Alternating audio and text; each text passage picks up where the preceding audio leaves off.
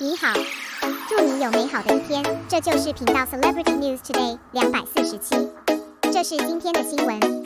Xiao Zhan suffered illegitimate harassment in Shenzhen, and he rehearsed like a dream late at night and worked very hard. Recently, Xiao Zhan has rushed to Shenzhen to prepare for the performance of A Dream Like a Dream. Dream Like a Dream is about to start, and many actors including Xiao Zhan are working hard to rehearse. He even rehearsed till late at night, working very hard.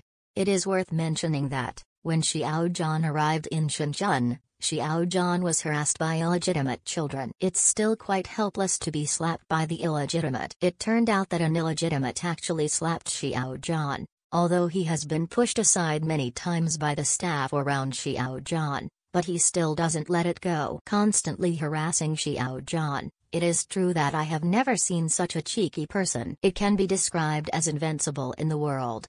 On the other hand, Mr. Wang Keran, the producer of Dream Like a Dream, also posted a behind-the-scenes rehearsal video. It was late at night and the actors were still practicing hard.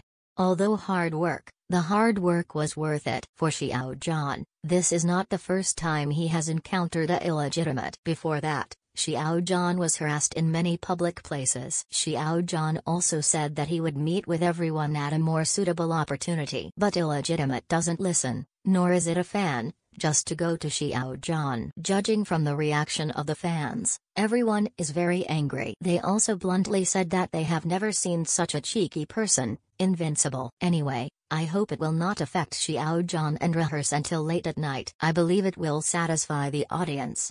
In fact, so many shows have passed. Take Xiao Zhan's performance as an example. He didn't disappoint everyone. The expectations of the fans are not wrong.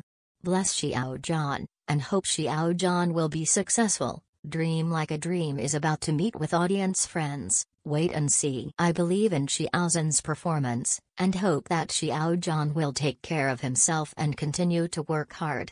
The future can be expected.